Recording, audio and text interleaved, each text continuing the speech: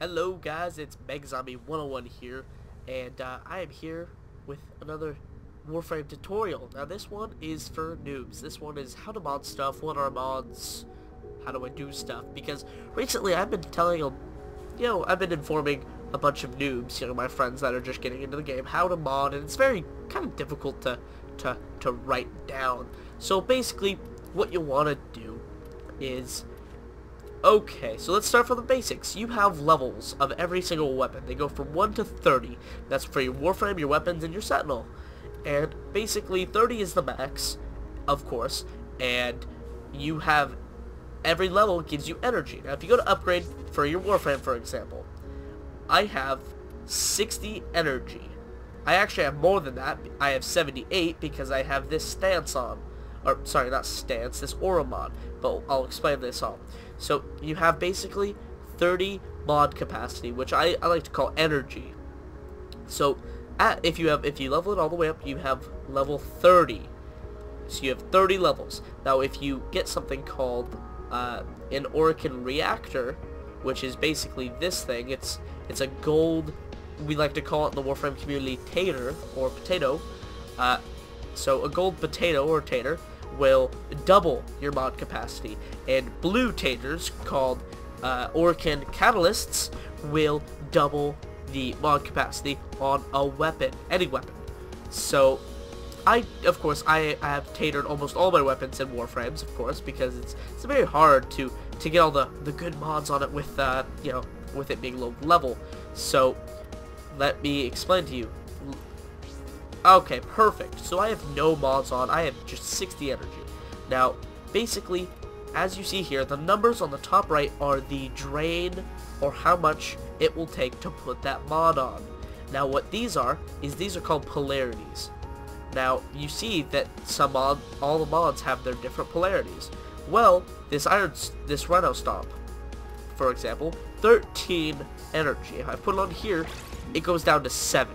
So basically what happens is, if you put the same mod on one of these polarities, it will half. Of course, it will round up. If, like in this case, 13, it will round up to 7 instead of 6. So, and if you put, like Constitution, if you put it on if you put it on the wrong aura, it costs 3 energy more. So that's something to, know about. Every single Warframe has 4 of these type of these slots, of these polarities. Of course, I don't really use 4 powers of the same Warframe at once.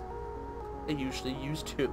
So I like to polarize, which polarizing is you have to build a forma, and you basically can change or add any polarity to any slot. So I like to change these into something more useful. So an aura mod, what is an aura mod? An aura mod is a very rare mod that have lots of different abilities, and they all have their different auras, polarities. Now this is a little V, or sort of slash polarity, and this is Steel Charge. It's one of my favorite aura mods, excuse me. It's one of my favorites.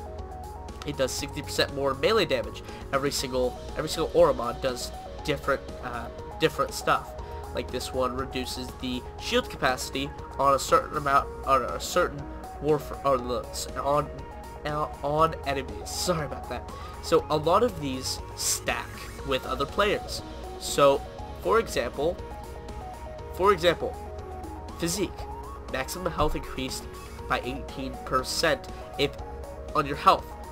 So, if everyone had that, that would be 4 times as much. Though, in this update, you can now have 5 people in one match. So, anyways, you get aura mods from alerts and whatnot. They're pretty rare, and you put that on it, and it gives you extra energy. Now it gives me 18 extra energy because the same polarity, it doubles that amount. If I would have put Physique, it would give me 5 energy more. But since I have Steel Charge, it gives me 18 because it's the polarity. So that's pretty much all you need to know about placing mods. So another thing. Let us go into the mods section. Now this new UI is very confusing to me personally. I don't like it as much, but gonna have to get over it. So let me find a mod that I wouldn't mind upgrading. Let's see. It doesn't even matter. Equilibrium fine. Blind Rage. This, is a rare mod, but it doesn't matter. So basically what you can do with those mods is you can fuse them. So basically, let's say, so it has 9% of power strength, but minus 5% of efficiency. But you see all these little tickers on the side? Those are how many levels it can get. And Blind Rage has 10 levels. Now it's very, very hard to get it to all 10 levels because the 10 level mods are very hard to get to. And so what you have a choice of duplicates and fusion cores. Duplicates means you can use all of the remaining duplicates of this mod to help level it up. Now, you always want to do this first because that's just a great idea. And see, apply fusion for 1,800 credits, which I almost have 400,000, or I could cancel. So that's a good idea. And then fusion cores.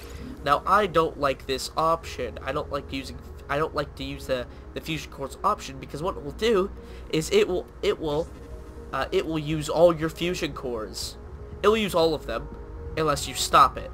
So just to get it to level 6, it's using what is that? Almost 130 fusion cores, including my 4 rare 5 fusion cores. Well, instead of doing that, I like to go and I like to fuse it myself. So what you can do is, there you go. Now I just use 2 fusion cores, or now I just use 85. See, I like to do it myself so I know exactly how many I'm putting on, because I have made the mistake of doing that, and oh, I accidentally leveled up a mod all the way, which I didn't mean to. So, fusion cores. They are basically just random things you get off of the ground, off of enemies, off of anything, and you use them just to upgrade mods. That is their entire purpose. That is all you do with them. And that's about it for mods. You basically just, equip them with the polarities. And if it doesn't have a polarity, it's fine. You can also transmute your mods, like for example, okay, you have 4 mods. You can either put 4 uncommon, or you could put or you could put 4 rare mods, or any number of the sort. Usually 4 rare mods will get you sometimes a rare mod that's not even really worth it, or sometimes it will give you an uncommon mod that definitely wasn't worth it, and either way it will cost you 36,000 credits to do every time. So that is pretty much it with mods. You basically want to get an Orokin catalyst or an Orokin reactor on your stuff as much as possible, and you want to start equipping those mods in those spaces. Now I can do a quick run through of mods that you really desperately need on your Warframe. Redirection, it increases shield capacity, very essential. Vitality, completely essential. 200% plus shield, I don't feel like I need more than that. Fast deflection, it recharges your shield 90% faster. You need that. Vigor, not an essential, but it's good. It's a nightmare mod, so it'll be hard to get. But if you have it, good idea to use it. And that is about it, the essentials of what I have right on now. So if you want to ask me any questions about Warframe, please do. I consider myself knowledgeable about the game. I've been playing a lot of it recently. Not just recently, but I have played it for a very long time. And by long time, I mean like 4 months, and yet, yeah. So, yeah, if you want to ask me about anything, about a weapon or anything, I also definitely advise you looking at the Warframe wiki, because it will give you great knowledge about any weapon or any mod or anything in the game. So just look up on the wiki, as I do. I look everything up on the wiki that I am even interested in. Like, per se, what will the stats be if I mod a certain mod to this, and, yeah. So just let me know what you think, guys. I will definitely do more tutorials if need be. So yeah, thank you for watching.